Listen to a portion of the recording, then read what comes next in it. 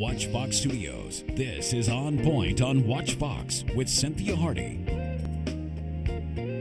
Good morning. Welcome to On Point on WatchBox. It's always a pleasure to bring you the show every week, and we do want you to take the opportunity to tune into the radio show. On Point with Cynthia Hardy, heard every Sunday evening, 6 p.m. on 101.3 The Big DM.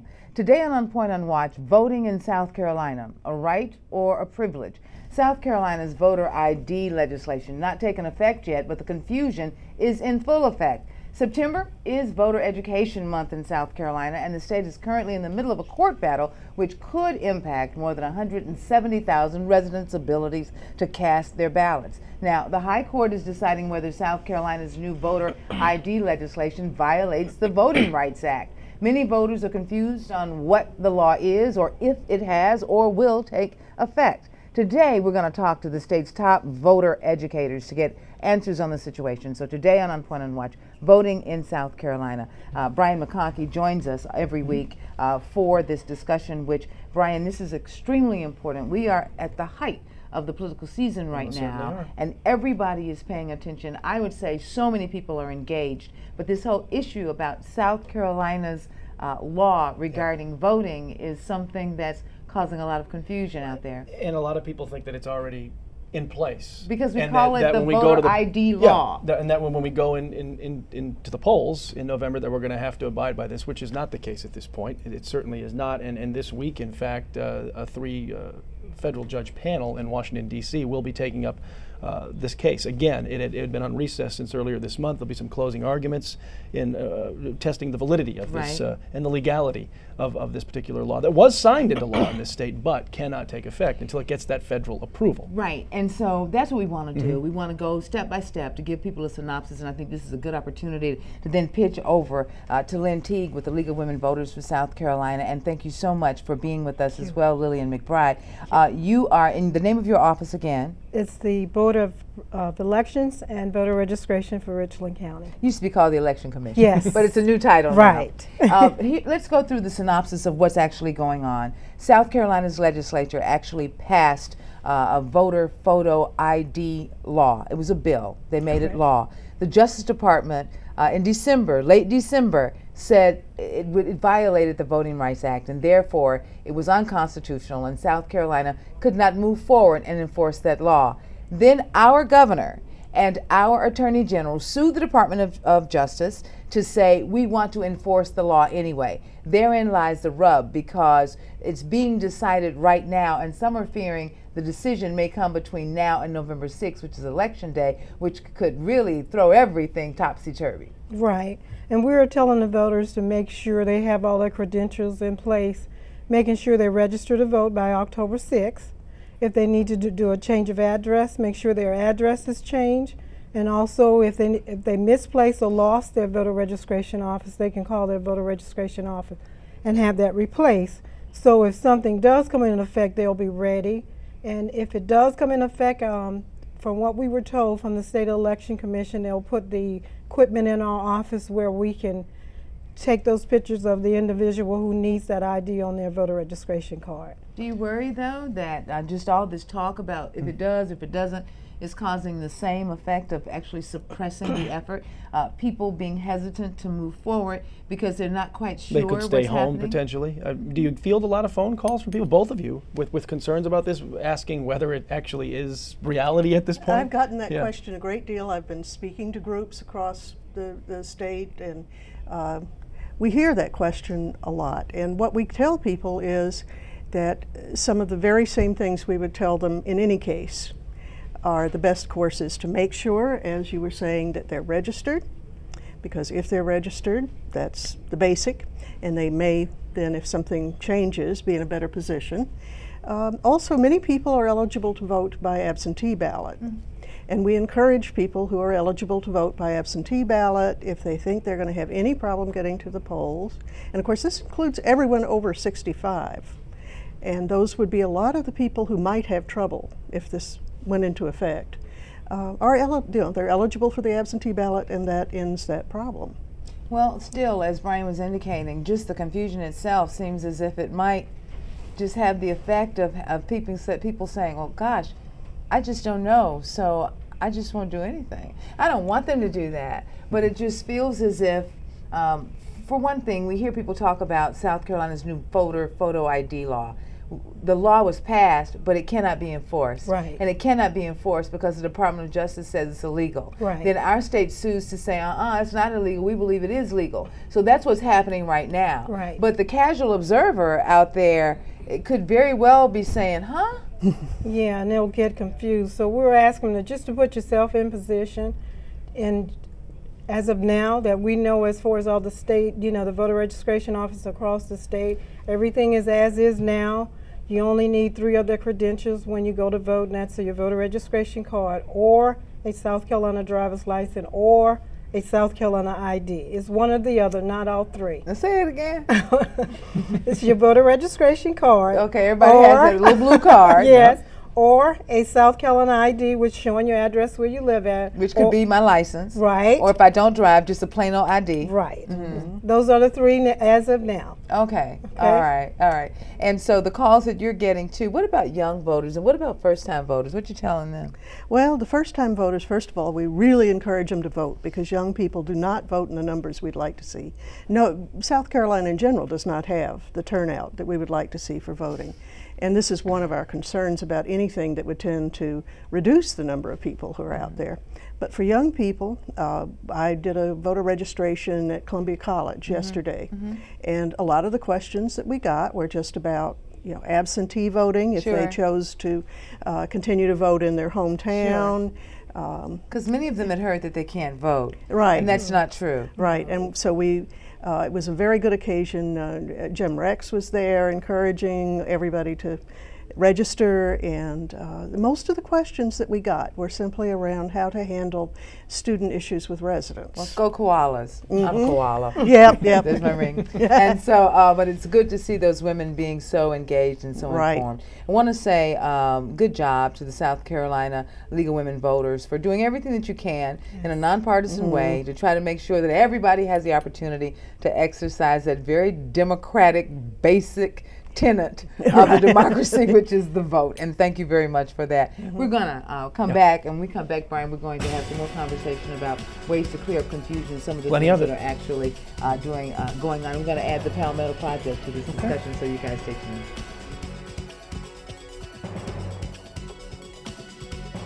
Watching On Point on Watch Fox with Cynthia Hardy on Columbia's own Watch Fox. Welcome back to On Point on Watch Fox. Brian McConchie and I today are talking about voting in South Carolina. We asked the question, is it a right or a privilege? Kind of joking around a little bit, but some people may have a debate about that, or have some confusion about that, just based on a lot of the political wrangling that's been going on for the better part of a year, really, and maybe a little longer than that. In fact, all revolving around the controversy around the voter ID law, which was signed into law, but is not in effect. No. So we've got to clear that up. But we're expecting that there may be a ruling between now and the next couple of weeks. Even though there are a number of people that are predicting even if there is a ruling, it's not going to impact us. But I think professionals like Lillian McBride and Steve Scarden are very interested in what's transpiring, because you guys are responsible for actually informing the public. Of course, Steve with the Palmetto Project and Lillian with the Board of Elections and Voter Registration, formerly the Election Commission in Richland County. It is a little bit confusing out there, and we have injected you, Mr. Scarden, into the conversation. Can you address the confusion and what you're doing at the Palmetto Project to help alleviate it? And thank you for driving from Charleston to be with us here in Columbia. We don't take that lightly, Brian and I. No, we don't. The big question out there in voters' minds is, what do they have to do differently this time than they did last time? And the answer is nothing.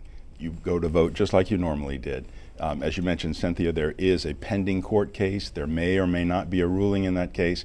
But right now, all you have to do is exactly what you've done before. Go to the polls on Election Day, bring some form of identification, preferably your voter registration card. You can use your driver's license if you want to, but you're not required to produce a photo ID. A lot of people do think that they will be required to do that. And getting that word out there is really important. How important is it, Lillian? It's really important. You know, in our office, we have a voter outreach person that we have go around a different organization talking with them and letting them know exactly what they need on Election Day, or if they have any questions or anything that they need to contact their voter registration office with any questions. You guys covering a lot of voter registration drives and stuff? As of right now, no, but I'm assuming probably in the next week and a half, as we get closer to that 1 month deadline, October 6th, we probably will see more and more of this, and it's important. It's very important, and I'm sure that you've got a lot of efforts going on to make sure people do have everything in place, because you don't want someone to show up thinking they're registered either. Exactly. and they're not, and you have to turn them away, because that would be an issue as well. So as we get closer and closer to that November 6th date, what are some of the efforts looking like on your end to make sure that everyone does have all the T's crossed, the I's dotted, so to speak? Well, Ms. McBride mentioned that changing your address if you've moved is very important. Yes. A lot of people will say, well, you know, I was living in Columbia 2 years ago and I voted, but then I moved across town, so I'm still in Columbia. Doesn't count. You've got to notify the Board of Election in your county if you've moved and changed your address, so that when you show up to vote, your name is going to be on the correct list. You know, there's been talk too about poll watchers on the day of election and people challenging people's ability to vote. Are you guys part of what's gearing up to try to make voters feel comfortable? I don't want anybody following me around at the polling place. You say what to that, Ms. McBride? I say to that because we instruct our poll workers, the clerk, if they're disturbing the voting process, they need to let us know and they need to leave, because they cannot disturb the voting process. Because I've seen people, you know, I've been in line and I've seen people challenge someone else's ability to vote based on the identification that they provided. Now, that was at my polling precinct in my own neighborhood in 2008, but I did witness it. And I don't think that is uncommon on election day, because the stakes are really high. Right. It's been a lot more common in the past. Fortunately, we've seen a decline in that kind of activity where you're being harassed because you're voting. But it's very real, and it's allowed in South Carolina. So if that happens to you, you've got to get all the information, find out who it is who's challenging you, and then talk to the precinct manager to make sure that your vote is going to be counted. And if it's challenged, you've got to find out how you deal with that challenge. It doesn't happen much, but it does happen. I'm wondering if organizations like yours were ready for this, because in 2008 this wasn't something that there was a lot of talk about, but now all eyes are on the voting process, particularly in southern states where the turnout was really, really high, uncharacteristically so in 2008, and so there's a lot of efforts underway now to pay attention to that. I guess you guys had to kind of double up on some of the resources that you have to expend as well. Well, we are. I'm a nonprofit. The Palmetto Project is a nonprofit, and consequently, we don't like spending money fixing things that weren't broken in the first place. And the big problem with this law for many people is that there's no evidence that there's been voter fraud in South Carolina. So this has sort of been a solution in search of a problem to fix. It was brought to my attention that as much as $1.5 million is actually being spent by the South Carolina General Assembly or the state in general to address this issue of voter fraud or preventing voter fraud in South Carolina, and that sounds like a big old number. And I know that you work for the system, the public sector, that might put you in a little bit of a different kind of a situation, Ms. McBride. You got any comment on that? No.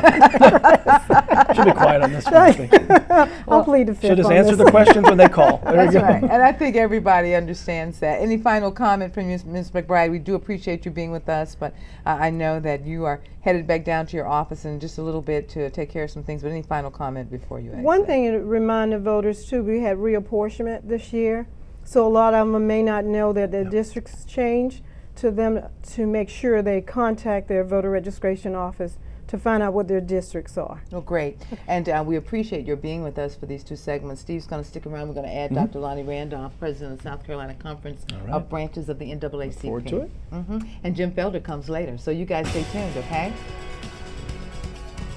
You're watching On Point on WatchBox with Cynthia Hardy on Columbia's own WatchBox.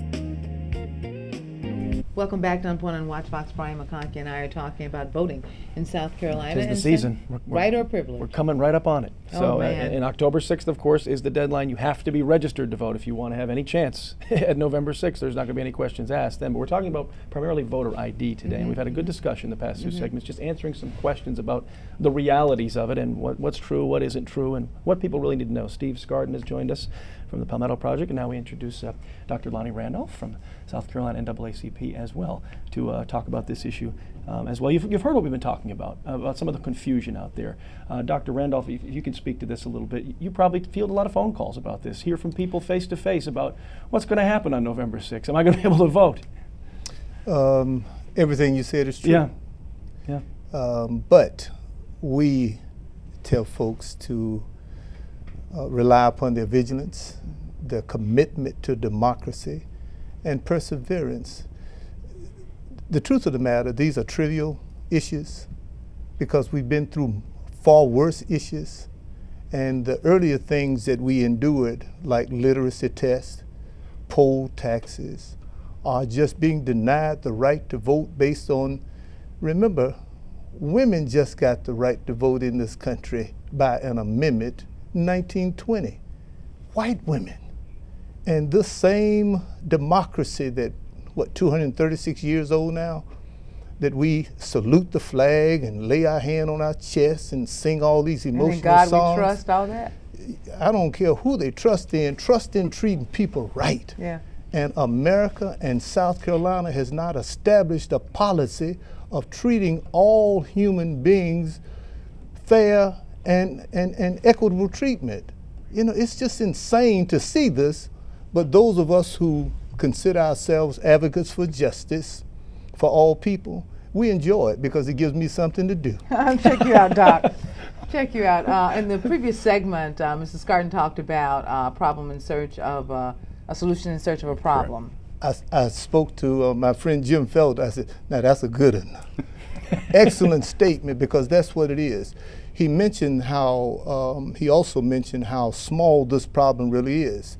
The state that has had the highest incidence of voter fraud is Ohio. 0.00004%. Man, wonder what would happen if we would address healthcare issues in the state with a fraction like that, a percentage like that. Wonder what would happen if we would adjust the salary disparities.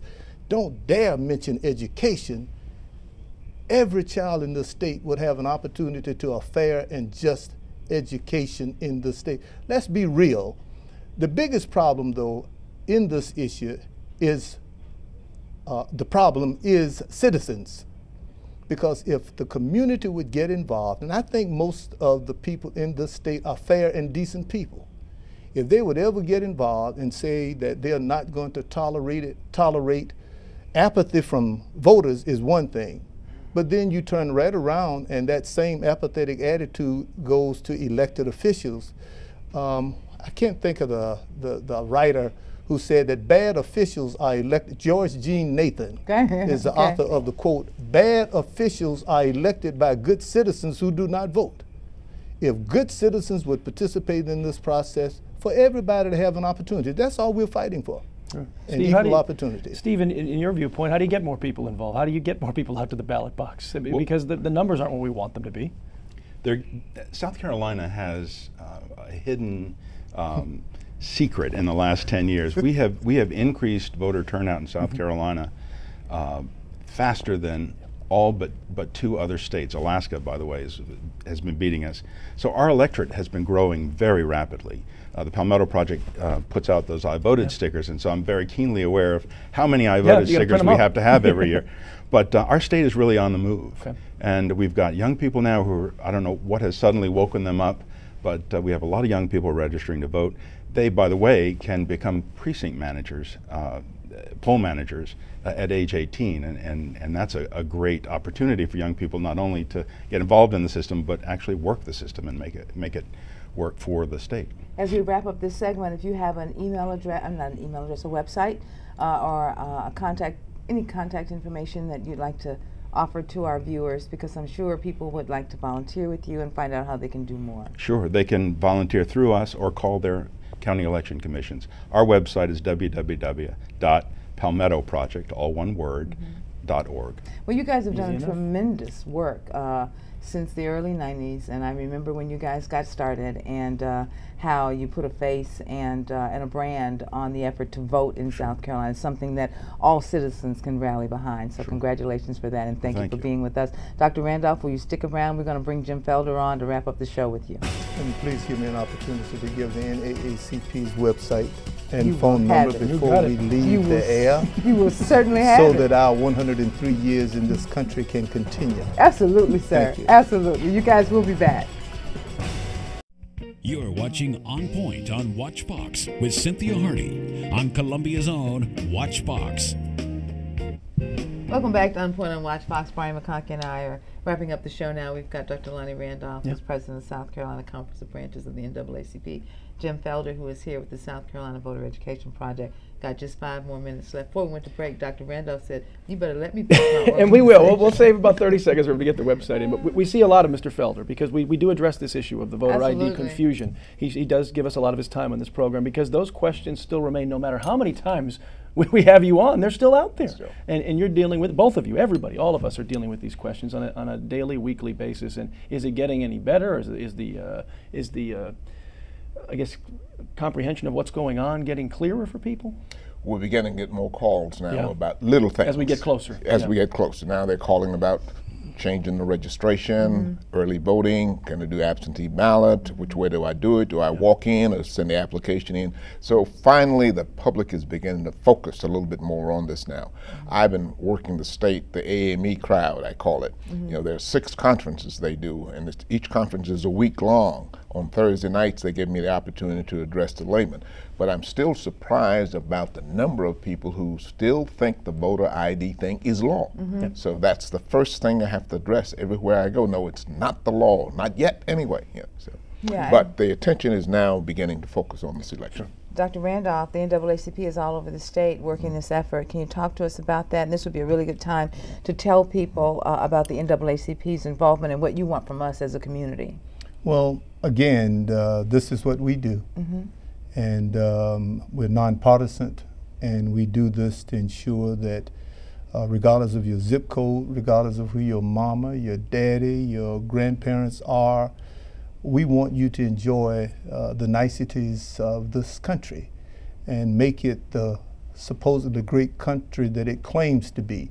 And one way to do that is to ensure that all citizens have a fair and equal opportunity to the things that this country offers. And I want to applaud your guests earlier. Steve Scarton and all of Lynn them Teague were and awesome. Lillian All of them were awesome individuals. The League of Women Voters has been just a great partner for the NAACP, the Palmetto Project, and Ms. McBride is just one of, if not the best you'll find in the country, in the state. She is definitely the best in the country. Got you now. And I say that, and I also have to say I want to applaud the station because there are stations that won't touch this topic for whatever reasons, and knowledge is still power, and I want to appreciate you for doing that. The NAACP, as I stated earlier, all issues of equity and fairness for all human beings is what we push for, what we fight for. And we have reached out to all of our partners in the state and around the country to assist us. One of the things that I would like to say, Jim, and I know I've heard Jim say it also at many of the speaking engagements I've heard him, groups I've heard him speak to, this is not the most important election in this country. We need to stop that lie. This is the great and important election, as they all should be. And we need to develop that attitude as a community, that anytime you give someone the right to alter what you do and you don't participate in what they say or what they do, then Thomas Paine, the Revolutionary War philosopher, said that to not allow a person to think is another way of supporting slavery. And we can understand now why all of these states, 72% of the states that have passed voter ID laws are the southern states. Cotton ain't growing anymore, is it? How about you? 72%. 38% of those states are states outside of the South that have passed voter ID laws. You know, the argument, I understand what they're saying, but what they're saying is not true, is strictly voter suppression, and voter suppression has been in existence in America.